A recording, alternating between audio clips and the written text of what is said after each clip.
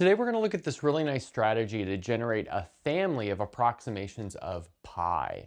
And we're going to do that by looking at circumscribed polygons and inscribed polygons, well, in the circle. But in order to get off the ground, we need to know the area of a couple of triangles. So say we've got a unit circle, I have it here in blue. And then we've got these two radii that differ by an angle of theta, or I guess I should say the angle between them is theta. And then we complete them into a triangle where they intersect the circle. And then we also complete them into a triangle where this other third edge is tangent to the circle. And then the goal is to find the area of each of these triangles. And then of course, if you're kind of looking ahead, the area of each of these triangles can be used to pretty easily calculate the area of the both inscribed regular polygon and circumscribed regular polygon. So let's start with the area of the inner triangle. So I've transposed it over here. I've called this angle theta, and then notice I've got this radius here of 1, which is transposed over as well. So of course we know the area of this thing is 1/2 times the base times the height, where this distance up here is the base, it's b. And then this thing right here, which goes from the vertex down here at the bottom and hits the base at a right angle, is the height. So we have that is h.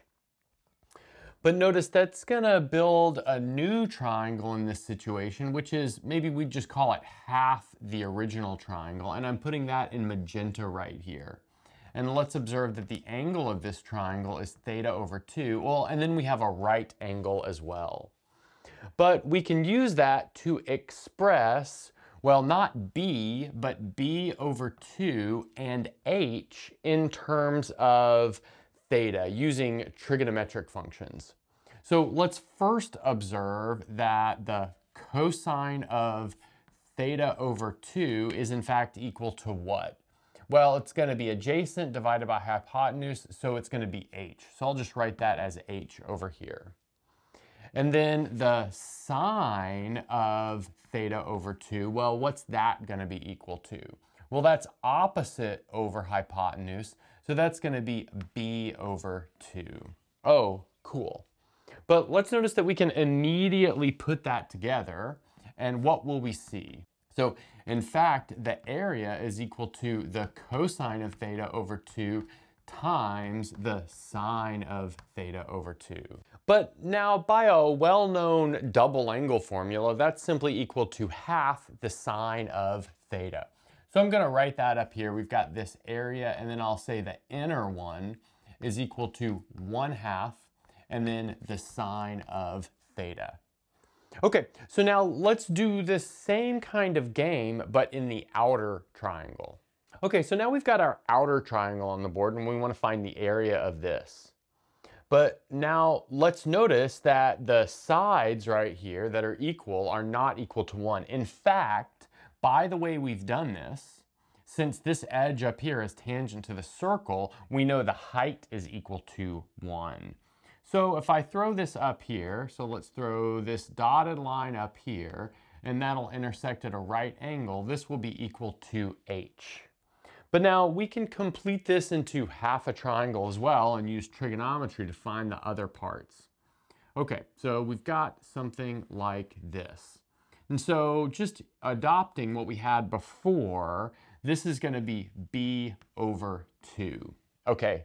Cool. And then I guess kind of obviously this right here is theta over 2. And so now we can use trigonometry to find h in terms of, well, let's see, theta over 2 and perhaps b as well. And how can we do that?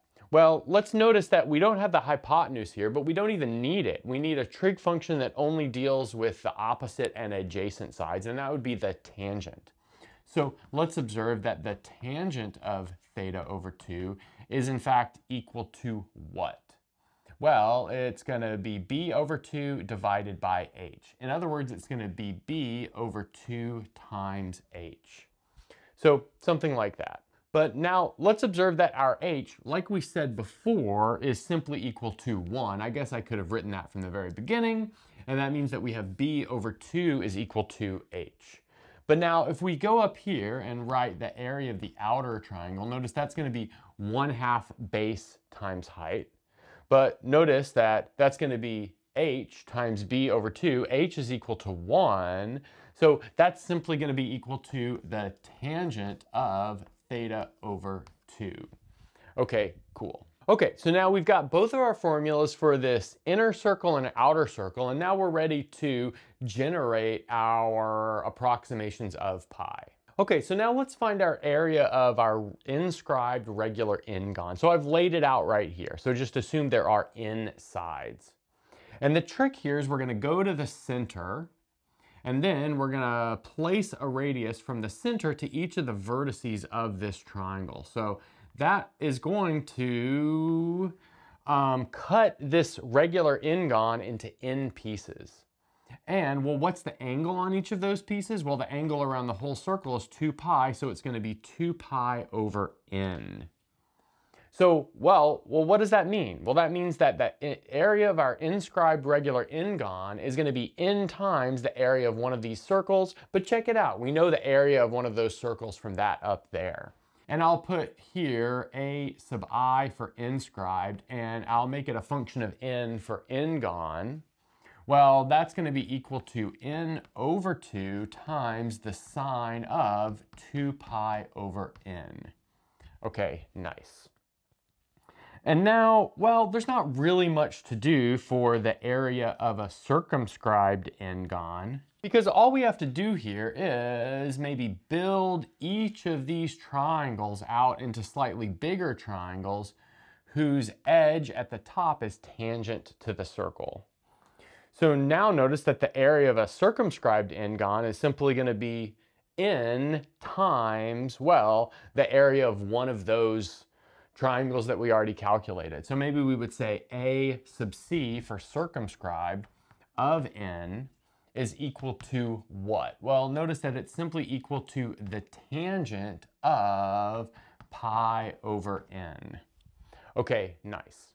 So now let's put all this together to find some approximations of pi. Okay, so here's the formulas that we developed on the last board. I snuck that in there, which I missed before. And so now we can do our approximation of pi in the following way.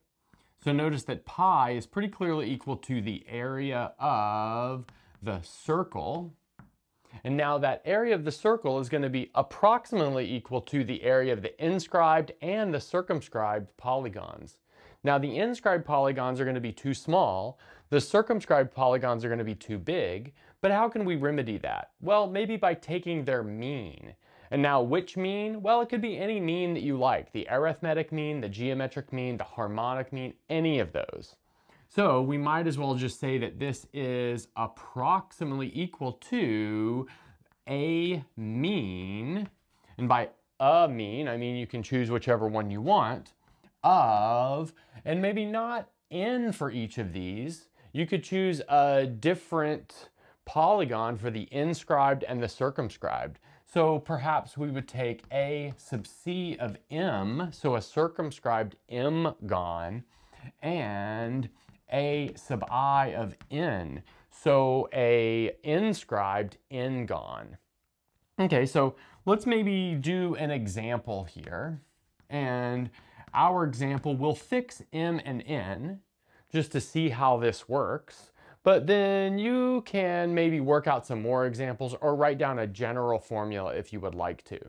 So let's maybe fix m to be equal to 6 and n to be equal to 8. And then let's work through a couple of different means. So let's work through the arithmetic mean first. So notice in this case, we'll get pi is approximately equal to 1/2. And then we'll have a sub c of 6 plus a sub I of 8. But of course, that's going to be equal to 1/2. And then what do we have after that?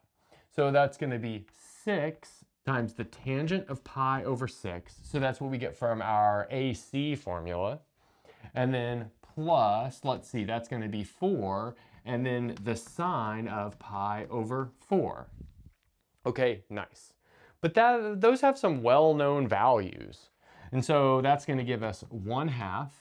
And then we'll have 6 times the tangent of pi over 6, but the tangent of pi over 6 is root 3 over 3, so we have 6 times root 3 over 3. But of course, that simplifies down to 2 times root 3. And then we have 4 times the sine of pi over 4, but that's going to be 4 times the square root of 2 over 2. But that's going to simplify down to 2 times the square root of 2 over 2. But now notice we're multiplying that by a half, so in the end, we get this is equal to root 3 plus root 2, or maybe written root 2 plus root 3, just so that it's in kind of in order. And that gives us this nice, and I think somewhat famous, approximation for pi as this sum, root 3 plus root 2. And now what about the geometric mean? Well, let's recall that the geometric mean here will give us the following formula. This will be pi is approximately equal to the square root of AC6 times AI8.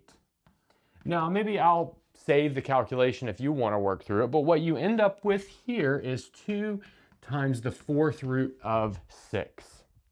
And then, well, after that, you can find any other mean that you want as well.